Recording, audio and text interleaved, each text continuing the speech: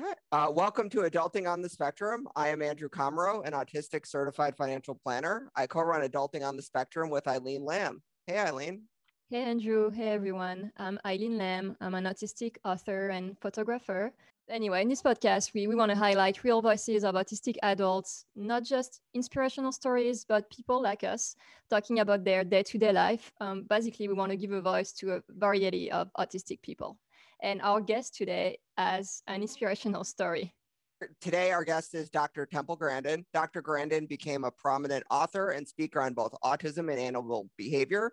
Today, she is a professor of animal sciences at Colorado State University. She also has a successful career consulting on both livestock handling equipment, design, and animal welfare. She has been featured on national and international TV, appeared in articles in Time Magazine, the New York Times, among others. HBO made an Emmy Award-winning movie about her life, and she was inducted into the American Academy of Arts and Sciences in 2016. Hi, Dr. Grandin, and thank you so much for being with us today. It is such an honor to have you. Great to be here. So we start all our episodes by asking our guests how they like to identify. And what I mean by that is that we would like to know your preferred pronouns, but also do you like person with autism, autistic person, on the spectrum? What are your preferences? Well, you can address me either as, Dr. Grandin or Temple Grandin. And, I get asked all the time about whether it be person first or identity first. And I always have said all my life, autistic. I'm an autistic person. And I know that some people on the spectrum prefer that. I'm fine with it either way. Yeah, that's how we feel. There's been a lot of discussion about what the right terminology is, and feel like this is a personal matter, and that's why we like to ask our guests if they have a preference. So when and how did you get diagnosed with autism? What do you think that process would be like if you were diagnosed today, for better and or for worse? Well, I was born in 1947, so doctors didn't really know much about autism. Fortunately, the first doctor I was taken to was Dr. Bronson Crothers, a neurologist, Boston Children's Hospital. And so they looked at things neurologically. They checked to make sure I was not deaf. That's something you always must do with little kids. And they checked to make sure I did not have epilepsy. I did not have either one of those things. And then the doctor referred my mother to a really good speech therapy school that two teachers taught out of their home. And there were just these really good teachers that know how to work with kids. And they'd slow down when they talked to me. So I got very good early intervention by age 2.5. I did not speak until I was 4. And since this was so early, as I'll be 74 in August, she labeled me as brain damaged. And the autism diagnosis came in later, but I had all of the standard symptoms. There's a lot of services today that not available. A child like me in my generation normally would have just been put in an institution, a little kid like me. And then the kids that had no speech delay, what they used to call Asperger's syndrome, those ended up getting jobs. I have grandfathers coming up to me all the time and they tell me they found out they were autistic when the kids got diagnosed. But they had paper routes and they're working in the computer field or as accountants or a whole lot of, different good jobs. So my early childhood went really well. Went into a small school and my mother and the teachers worked together, small local school. That went really well. And mother always had a good sense of how to push me, always giving me choices, developing my interest in art. A normal big high school is a disaster. Bullying, teasing. I got kicked out of 9th grade for chucking a book at a girl who bullied me and called me a retard. And I ended up going to a school for kids with problems. And they put me to work running the horse barn. And I learned how to work. And that was something that was really good. I had 9 stalls I had to clean every day, put the horses in and out and feed them. I was basically responsible for the horse barn. And studying, didn't do much of that until my science teacher came on the scene about the 3rd year I was there.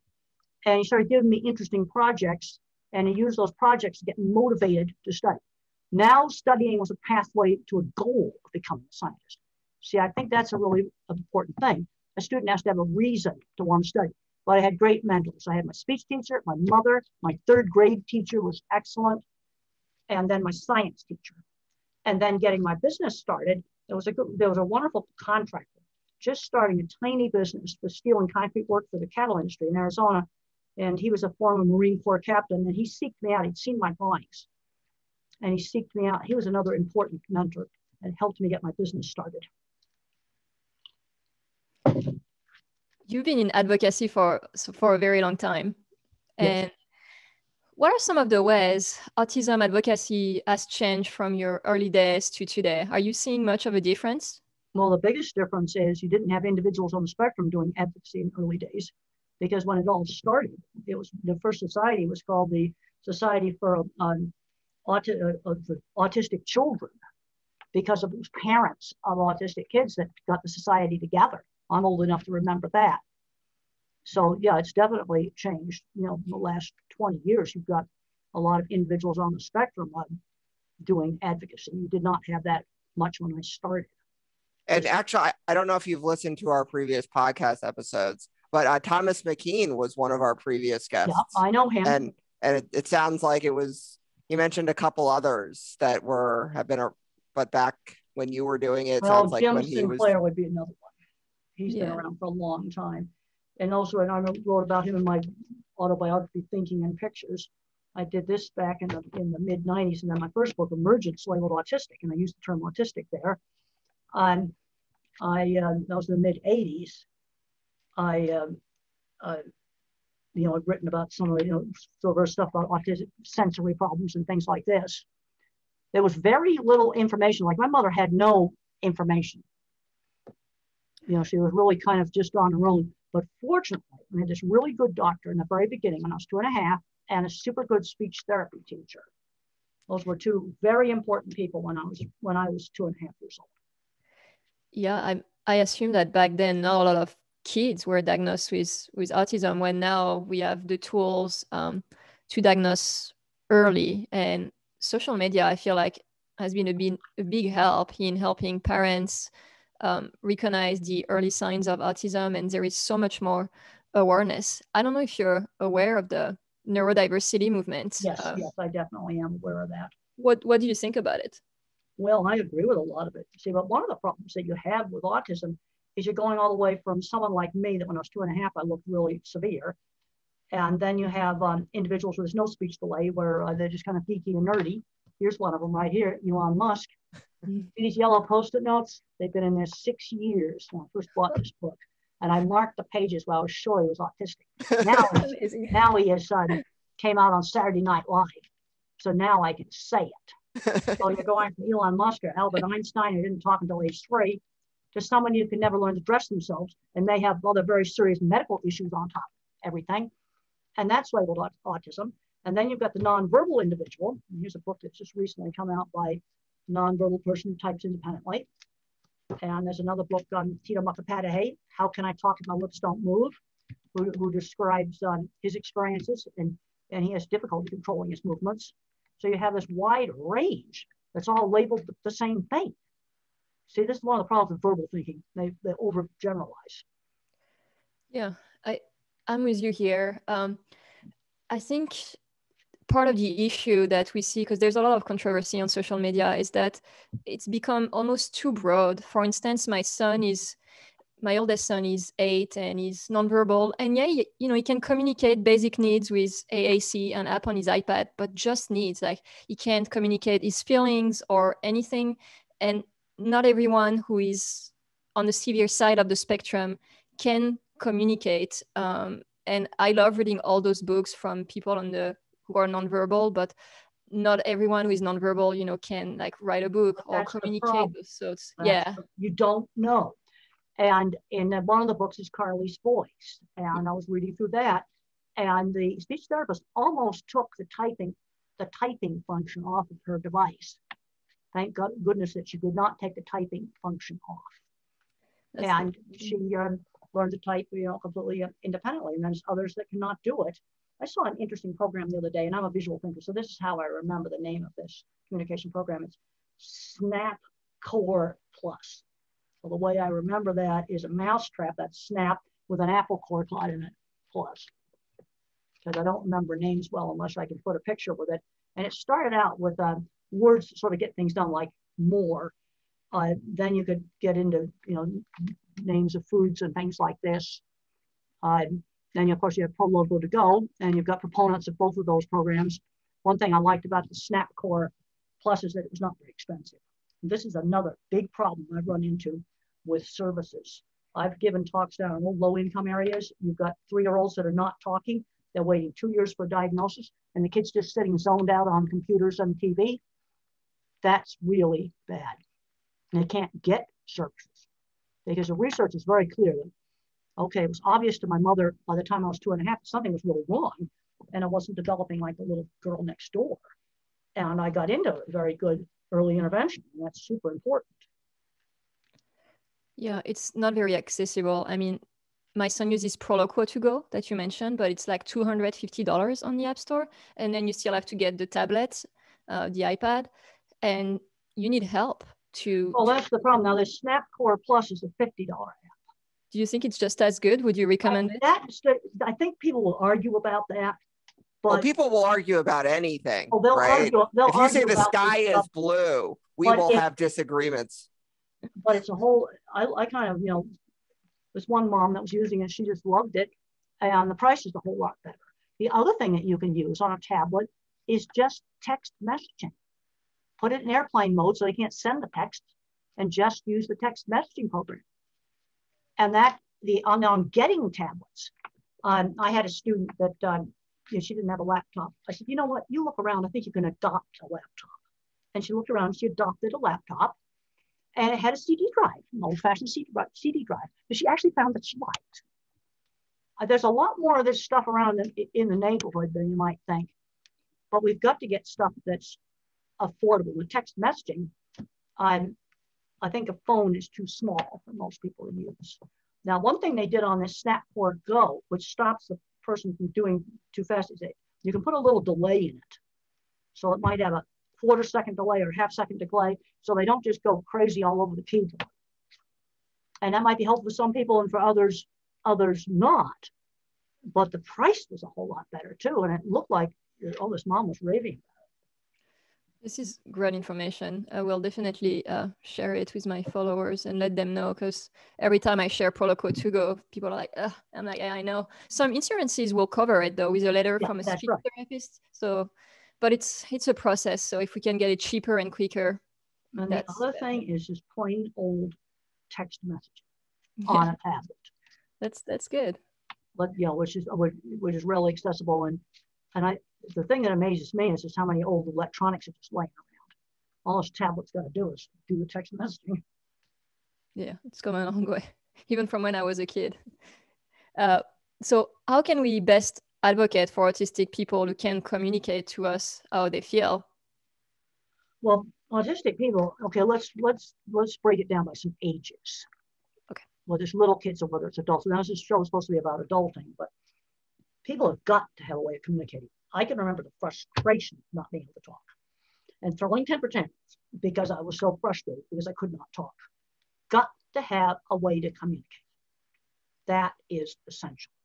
And it can be something as simple as a picture board with some things I can point to, which you can make out of a piece of cardboard. I don't think that's ideal, but it's still something. And some people like to do sign language. You've got to have a way to communicate. How about the kids who can't point, or who can't, my son can do sign language because he doesn't have the fine motor skills or imitation skills. So how do we help those, kids who are severely autistic but often have comorbid conditions that makes it hard to even communicate in all of these different nonverbal ways? That Tito and also Noki, the Japanese boy, who now has a book, but I never can remember this title. It's something like Fall Down 5 Times, Get Up 7 Times. It's a sequel to The Reason I Jumped, and he's older. So I think it's a better book. He's older, and he explains things like not being able to control his movements. Tito describes things like sensory scrambling. These are problems that I don't have. But one thing that many people describe is the concentration required to screen out background noise. Tito has to really concentrate, write one sentence, and then he's got to flap and calm down and rest because they really, really big effort. But I met Tito, and there's no question that he's got a brain inside there. I showed him a picture of of an astronaut riding a horse in the desert that I found in the library, because that's where I was visiting with him. I wanted something where his mother couldn't possibly be cueing it, or something she'd know about. And I asked him, tell me about this picture. And he typed super fast and was not touched in any way. Apollo 11 on a horse. There's no way that could have been cued. But the little keyboard thing was on the desk. That was not touched, and Tito was not touched. And I just pulled a magazine out of a stack of magazines, and I found that picture, and I wanted something where it wasn't something he would have seen before. Yeah. So we have a topic that I think you'd probably prefer to talk about more than autism, although we managed to kind of combine the two. Don't worry. Do you have any thoughts about diversity in agriculture? Have you seen more diversity lately? Yes. Black, Indigenous people of color, women, neurodivergent individuals. What are your thoughts on that? When I first started in ag, there were almost no women. And being a woman in the man's field of the cattle industry, that was really hard. And what I had to do is to make myself really good. And when people saw my drawings, here's some of my drawings right here in my book, Thinking in Pictures, then I got respect. And then I also started writing for our state farm magazine. And people very quickly learned that I could write really accurate summaries of maybe the Arizona cattle feeders meeting. And now there's lots of women in the industry, lots and lots of them. You know, that's been that way for the last 20 years. But when I started back in the early 70s, I got kicked out of a feed yard. I saw in the movie they put bull testicles on my vehicle. That actually happened. That is true. It wasn't easy being a woman in the man's industry in the early 70s, but I had to make myself really good at what I did. And where I had most of the trouble, it was not the owners of the feed yards. It was the foremen. Almost all my trouble was with middle management. It wasn't the big bosses, and it was not the owners. They actually were on my side. Middle management, and it was the cowboy foreman with the bull testicles on the vehicle. Do you think it's better now, or do you think it's still, and how do you see the direction going? Well, it's a whole lot better now compared to the 70s. There's no question about that. But there's still plenty of discrimination going on. I've read some of these surveys they do with resumes, and you send out resumes with a girl's name on it, or maybe a black person's name on it. You see how many job offers they get? There's a whole bunch of these studies. The result is still hideous. Let's just look at the hard data. I've looked some of that stuff up. And that's just sending in the same exact resume. All you did is put a different name on it.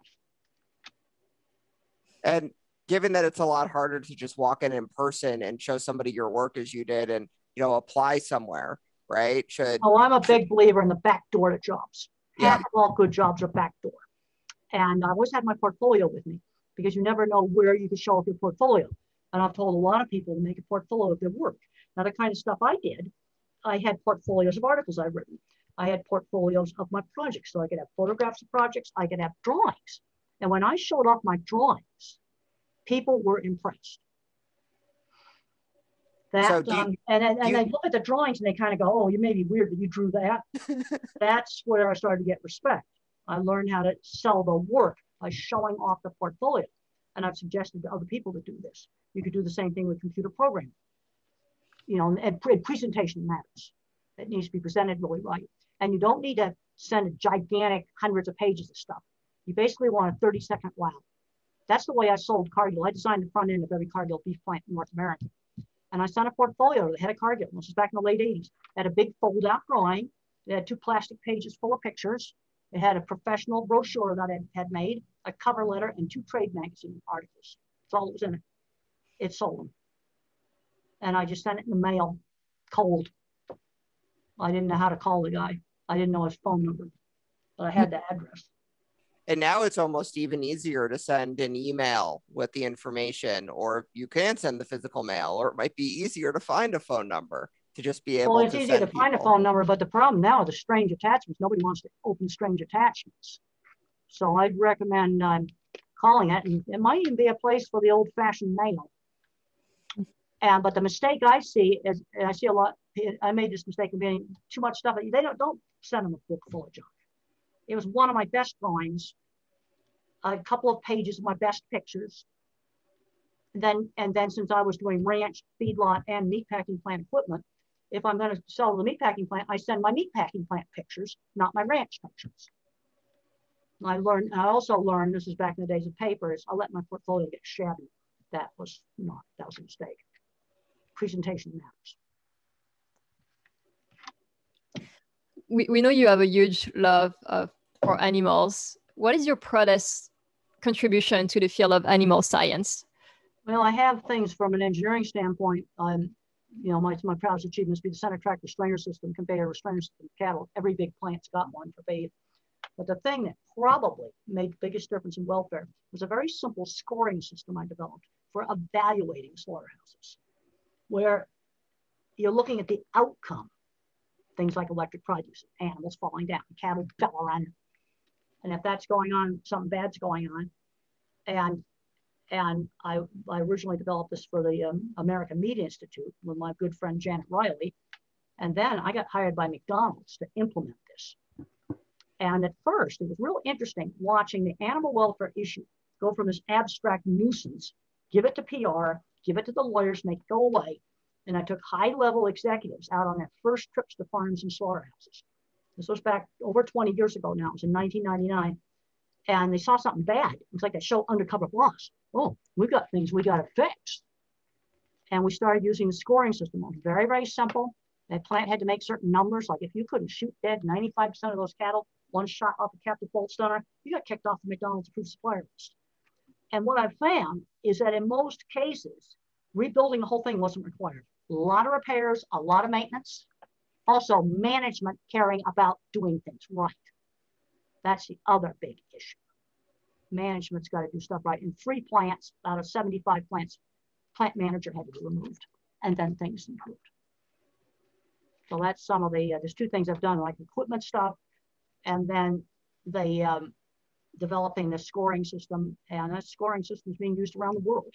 Very, very simple. You got to figure out what are the important things to measure. It's sort of like traffic rules.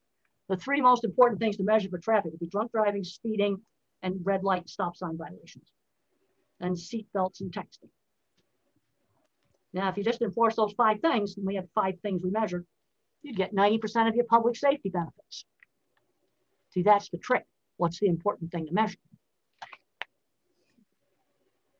So you've written a lot about employment for autistic adults, and the unemployment rate is something that is very high. Yes.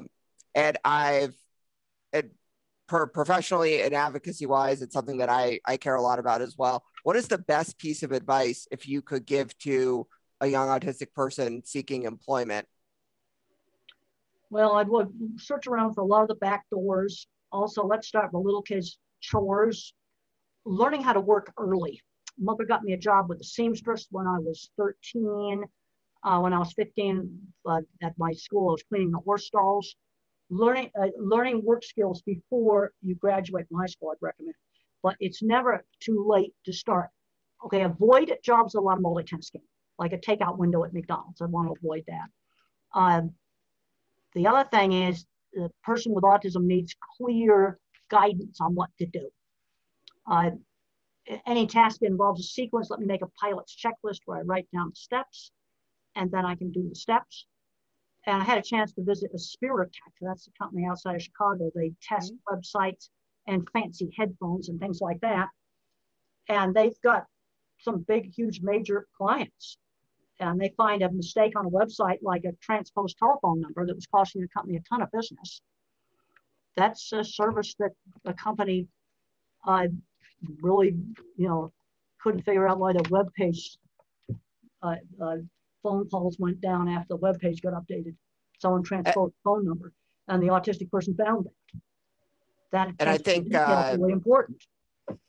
And like Blue Star Recycling is in your home state, Colorado, right. I think, right? Yeah. And that's, again, something where they found a need for something, and, that autistic individuals happen to be better at a certain kind of work. That's but right. Do you see a problem with, individuals thinking because they have autism that they need to go to these employers like Blue Star or Aspiratech, or that if they're good at something, then they're going to excel at it? And those companies are great.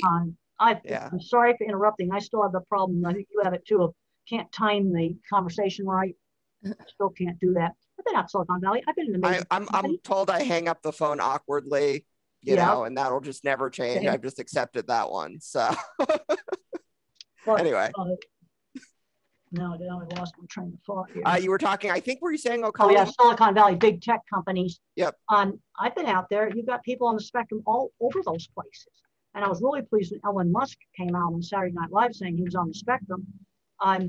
So you've got, I've worked with a lot of engineering companies and with equipment suppliers. I've worked with people that design and build equipment in the meat industry and the food industry. And when I was out in construction, I spent 25 years in construction, out on jobs. And I'm going to estimate that 20% of some of these really high-end skilled tradespeople were autistic or dyslexic or ADHD. And they were saved by that single welding class. And they own big metal fabrication companies. I know one that has, that's very autistic, he's got his own private plane. I can't go into any detail, they're still living. I've been on that plane. And just as autistic as he could be. In fact, we had a half an hour long discussion on what labels he would have had. You know, and he's somebody that's my age, maybe a little bit older. He would have been autistic, opposition defiant, dyslexic, ADHD, you name it, he would have been it. Now he's flying around a private jet and has a gigantic factory. Well, the nice thing about being autistic, especially when you don't like to do lots of different things and you're the boss, is you can hire, the more successful you get, you can hire other people. Well, and where there's been really success in high-end jobs is they have their own businesses. I mean, I'm an example where I am a professor at Colorado State. I'm half-time at Colorado State, but I'm someone that has my own business. I like working for lots of different places. You know, that's something I like. And these people that I work with, a lot of them had their own businesses, a metal fabrication shop, maybe a big one, maybe a small one. What do you want to be the most known for? What do you think you would be the most known for? You've accomplished so much in your life. Well, one of my big things I'm working on right now is what I call the different kinds of minds. And I've discussed that in my book, The Autistic Brain. This came out in 2013. The visual thinkers like me, the mathematical, visual, spatial, and the word thinkers. And one mistake I made in some of my early writings is I thought everybody on the spectrum was a visual thinker. That's not true. Okay, can I stop you for 1 second? Yes. This is actually a question that I was going to ask you about, and I'll pause it. But actually I was told to, I'm like, well, are you sure that she said she made a mistake and that she said this? I'm like, well, I think I remember reading it like 3 or 4 years ago, but we actually toned the language down. So it's actually one of the very specific questions we have for you. So I actually recently discovered that I have something that's called aphantasia. So that is me. So when I was first told that I had autism and I'm suggested to read your book, I was not convinced I had autism, right? Because I am the complete opposite of thinking in pictures. I'm a visual thinker. Yeah. And when I was working on The Autistic Brain back in 2013, I was on a computer at 3 o'clock in the morning. I couldn't sleep. And I found this paper about object visualizers.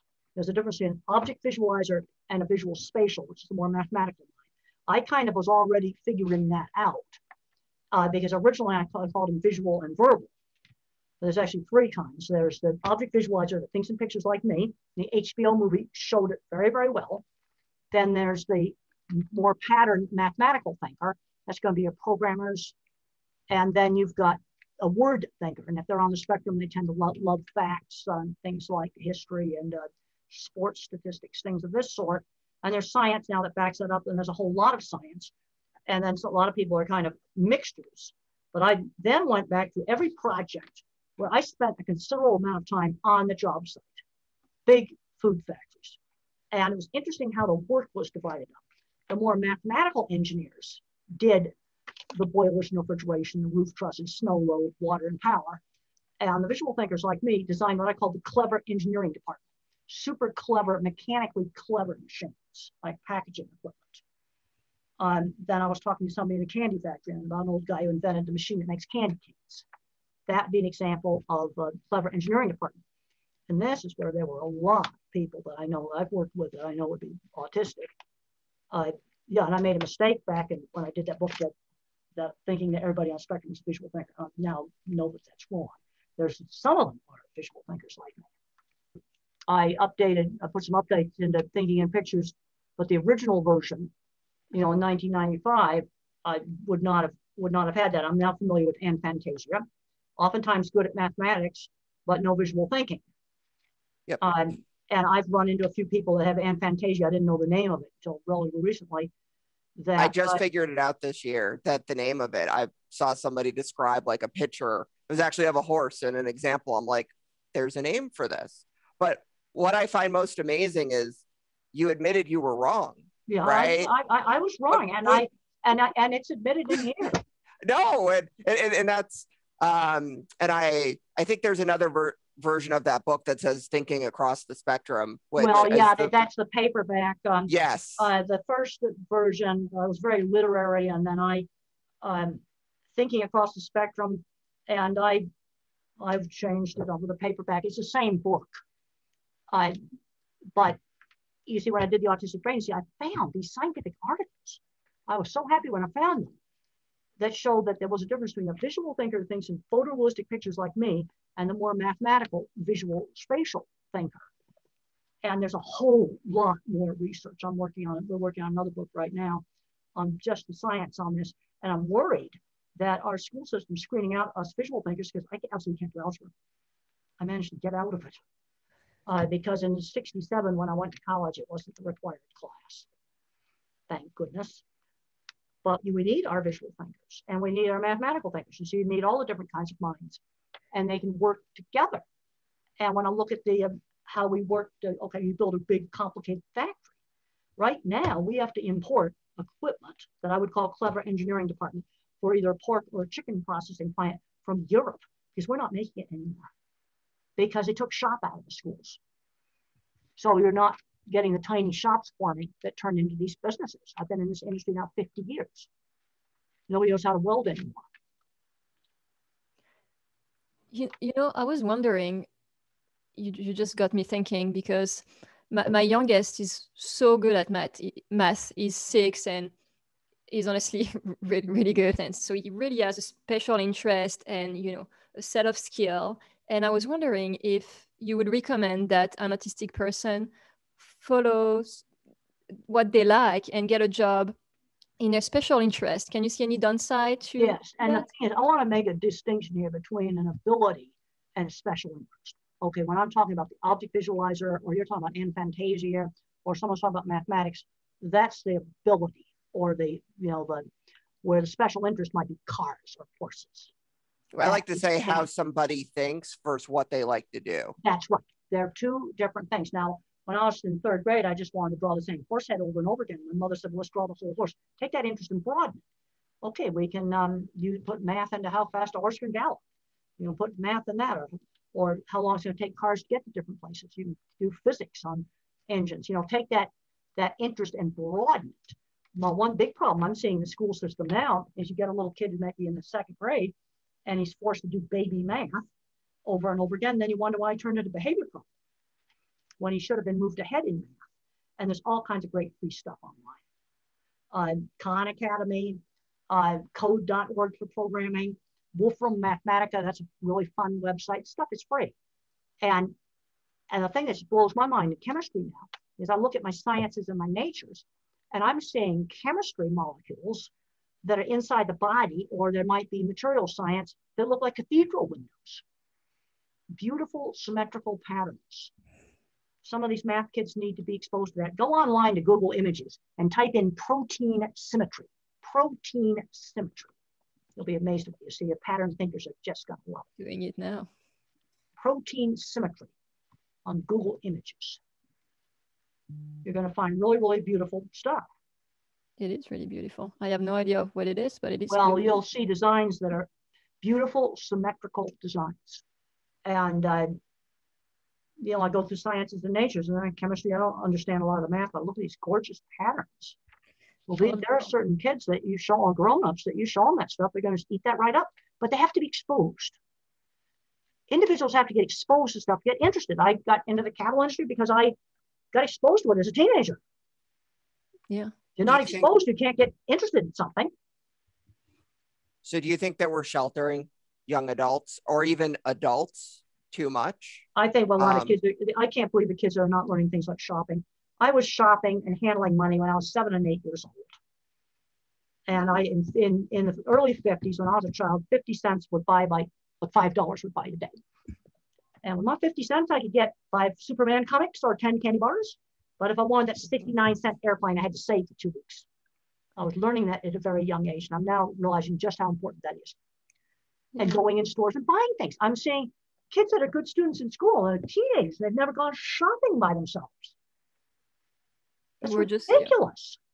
We're just talking about this with Andrew and how we need to talk more about the importance of teaching young kids on the spectrum or not, but we're talking about kids on the spectrum to use money and, you know, everything around money. And I think you just touched on that. I take my son because he loves money. It's a skill, the numbers, but it's also a special interest. It's both. So I take him to the dollar store, and he knows the value of money, what he needs, you know, to save, and because the dollar store has, you know, objects that are more than $1, and then he's like, exactly, yeah, absolutely. My sister and I, when we were in elementary school, we'd save for an entire month so we could blow our allowance at the county fair. Oh. And mother never, you know, when we want to play those silly games at the county fair, we had to save up for it. And I'm realizing now what an important skill that taught, because it made money real. Yeah, that's important. You're totally right. And I think that goes with neurotypical too, but I feel like in school we don't learn about, like, for instance, taxes and like life skills, you know, things that are so important, that it's like geometry and things like that. And I mean, it's cool, but in real life, that doesn't help us much. Well, and you've got kids growing up today who've never used a tool. They're totally removed from the world of the practical. They have no idea how stuff gets here. Okay, a factory, another company makes something. How does it get here? It comes over in a container ship. I had a student, she didn't know what a container ship was until I showed it to her on her phone. Yeah, I'm with you here. We need a... Do you think that's all young individuals, and especially those on the autism spectrum, because they're taken out of other classes or it's deemed not as important, or is it the same? Is it just I think it hurts the autistic kids more than it hurts the normal, so-called normal kids. But I'm seeing, well, the other thing I'm seeing is writing skills are just horrible. I got graduate students right now where I've had to correct the grammar on their journal articles like they were in middle school. And then I find out that nobody ever marked up their work. Nobody, just how do you write a business letter? You know, when I sent in my portfolio, I had a nice business letter on it. See, that's just basic important stuff. Yeah. And my writing skills in 9th grade, when I got thrown out of 9th grade, were better than a lot of grad students today. Just straight, clear writing. And I have to go through the work and mark it all up. The other thing I make them do is read their paper out loud, like they're giving a speech. And then you can really see the mistakes. And that's hard to do for a lot of people, so it's good to practice. But and these are smart students. And then I asked, well, did you ever write a book report when you were in school? Find out that they hadn't. Did a teacher ever mark your papers up and make you correct them? No, they hadn't. Mm-hmm. Yeah, I want to come back to you admitting that you were wrong in your book, Thinking in Pictures. I think it's so amazing to be able to do that, especially right now, you know, with social media, and a lot of people are very stubborn, and it's hard for people to admit that they're wrong, especially in the autism community. And what I try to tell people is, like, I say something, it's the best knowledge I have. Now, if I find out tomorrow it's wrong, I'll change it. And I was wrong to say that everybody on the autism spectrum thought in pictures. It's simply not true. And I know that now, but I didn't know that when I wrote the book. So, and I've also noticed that certain, you know, as we've learned a lot about autism, even certain organizations have said things that they've retracted and they've admitted were wrong, but they're still, it's almost like, even in the political environment, just in general, that we're penalized more for changing our mind than holding the same opinion for 40 to 50 years. And I think it should be the opposite, right? You know, you don't want to be changing your opinion just sort of like wind changing direction. Correct. But there's basic things that I've been doing all my life, you gotta try to do constructive things in life. And people ask me what turns me on now. It turns me on when an individual with autism or autistic individual writes to me that my book helped them out, or a parent writes to me that another kid has a job and bought a house because of my book, that makes me really happy. I'm happy when things I engineer work. That keeps me going. And that's a basic drive I've had for my whole life. But just changing, there's a lot of other things. Let's say somebody thinks, well, it's okay to rob a bank one day and the next day it's not okay to rob a bank. Well, I'm not going to make, it's always bad to rob a bank, period. I mean, some opinions though, sometimes you gain knowledge and insight into something, just like you did by looking at scientific evidence, and it made you change your mind. And in that case, it's totally acceptable, but also very brave to admit it. And I think that a lot of people, even if they know that they were wrong and they have the proof they were wrong, they're still not going to admit it. So I just wanted to, really applaud you on that, because it's impressive. Well, it was just wrong. I didn't know any better. And then I started, after I got criticized about it, I started talking to more people about how they think. And then I started getting the pattern idea when I read Clara Claiborne Parks' book, Exiting Nirvana, about Jesse Parks. And then I got thinking about the pattern thinker. At this point, I had not read any of the scientific papers at that point. Speaking of being wrong, Andrew and I and his wife actually have been talking about whether vegetable or fruit or not, and we don't agree. Are vegetable fruit? Can vegetable be fruit? Oh, okay. Well, depends how you define the words. It's sort of like, I don't even want to fight over that. No, let's get one where it's more obvious. I don't think broccoli and oranges are, I don't think broccoli is ever going to be a fruit. But let's take a tomato. Is that a fruit or a vegetable? It's a fruit. That's not quite so clear cut. How do you decide? Fruits tend to be sweeter, for one thing. And the carrots can be sweet. And then I go, is it really worth arguing over that? Well, if you're trying to settle a debate between my wife and I tonight, then in my mind, if you're saying I'm correct, then yes, it is. Otherwise, no, it's probably not. So that's a little bit of sarcasm. Sorry. But no, to your point, it's not really worth arguing. No, that's not worth arguing. I think the other thing is I've spent a lot of my life where I would design something, draw a drawing, and then I'd watch it get built. And that's, in construction, it's all about designing a project, getting it built, and making the thing work. It's about real tangible results. And there's an awful lot of stuff happening now with a lot of broad, big concepts. And this is where the verbal thinker, I think, is more different from the way I think than even the mathematician. Because the mathematicians and I, we like to plan our projects and not have big mistakes. The verbal thinker, you get big generalized theories, okay, diversity or inclusiveness. Well, how do we actually implement this out in the real world? You see, I didn't try to do everything with animals. I worked on fixing slaughterhouses. That's something that's targeted. It's something pretty specific. It's not a vague abstraction. But a lot of the education right now is too much in the verbal world, very, very abstract. I just went to the big education conference and they were talking about culturally relevant classes and things like that, but they didn't give any examples. Giving examples as simple as the music of the culture or the art of the culture. It was all very vague and abstract. Okay, we're going to wrap this up with our quick fire question. So what it is that I ask you some question and you give me the first answer that comes to your mind. Sounds good? Well, I may not give you the first answer that comes to my mind. First picture? You can't make me answer it quickly. One of the things is I'm kind of a slow processor. All right, ask me a question. What is the best piece of advice you've ever been given? The one piece of advice I got from, I now see Norb, the superintendent at the Swift plant in Arizona. He was one of my early mentors.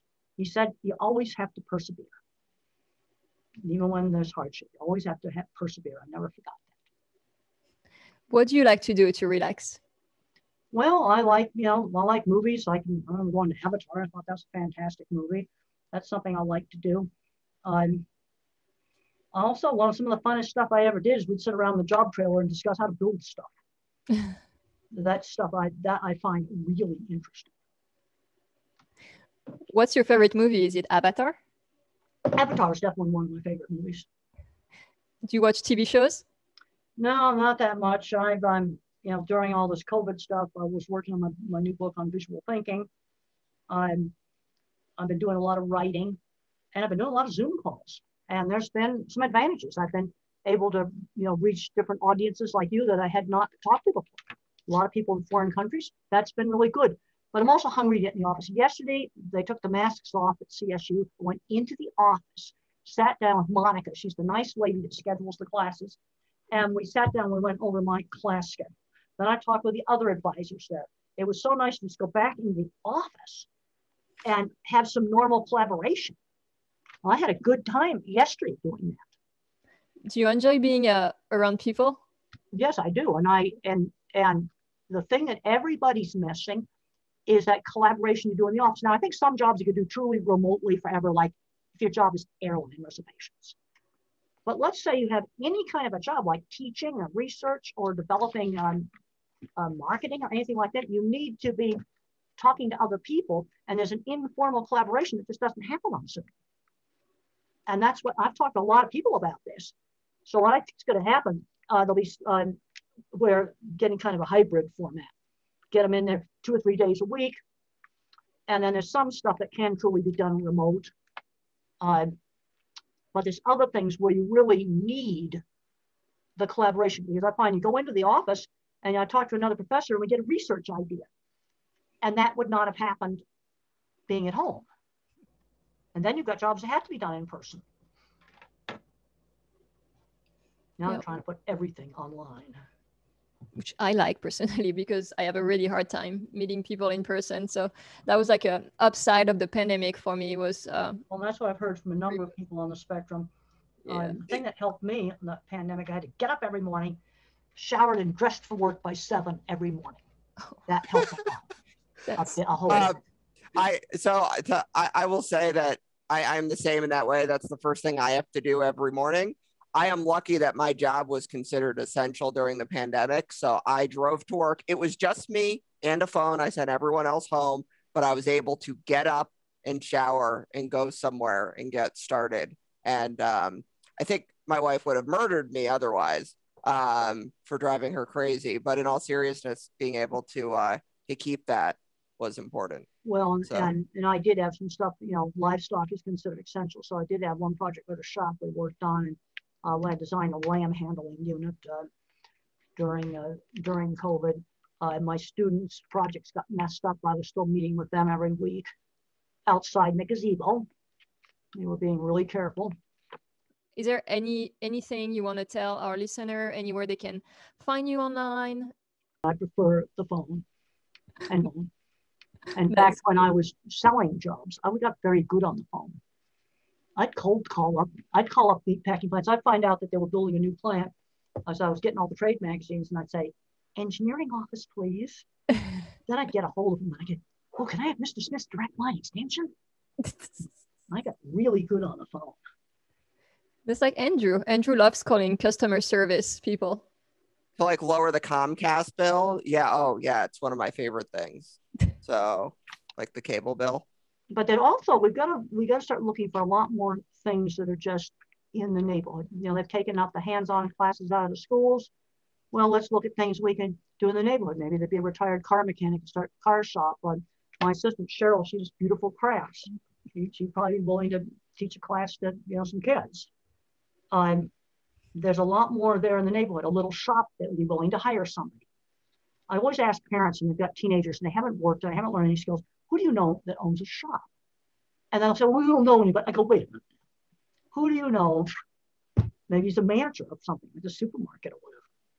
And then I push, and they go, "Oh, there's a little mechanic down the street, and my kid's 18, so he can work for that mechanic." Or there's a little florist shop or some other thing. And just make it work in the neighborhood. That's a good advice. Half of all good jobs are backdoor. So let me tell you about one adult. Then I'll tell you about mine, backdoor. Yeah, recent job, really good job at a big food safety lab. and they receive the samples, powdered milk, meat, all kinds of stuff. And then it has to be tested for, salmonella and E. coli and all those things. This person's doing a beautiful job, absolutely follows procedures. You know how they got the job? Somebody's housekeeper knew somebody. This is true. This is right now. This happened in the last 6 months. This is right now. But that's just an example of a backdoor way into a job. So almost everyone at my company I've hired through that way. It's my preferred method of hiring. And actually, so one of the individuals you spoke with who works with me, I hired him because he was always sharing events all over Facebook. And I noticed that there was and I also saw parents and individuals were always looking for support groups or things to do all around the country. And I said, I had to mention it 3 times. He got it. But it was, how would you like to get paid to put together a calendar of events? Nobody else can find these. He was always finding them and sharing them. And then he was talking about autism and driving. And, it's not always just, I like what you're saying about the back door. And the last thing I want to say before thank you is I got to say something about driving. Okay. All right. Yeah. Is the name of my company is Planning Across the Spectrum, and the company was inspired from your book, Thinking Across the Spectrum. And I currently 4+ autistic adults work for me. I pay them all well on purpose. And what does your company do exactly?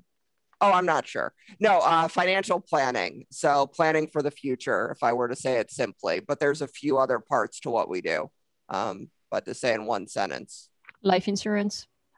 Well, that's the boring part. My favorite part is helping companies like the Aspertech or the Blue Star, for example, hire workers and pay them in a way that is inclusive and reflective of, again, neurodiverse workforce and or just and investments, all that stuff. Yeah. Well, again, thank you so much for talking with us today. We're very honored to have had that conversation with you. And well, thank you. Keep in touch. It's really good to be here, and hope I helped some people out. Always. You did.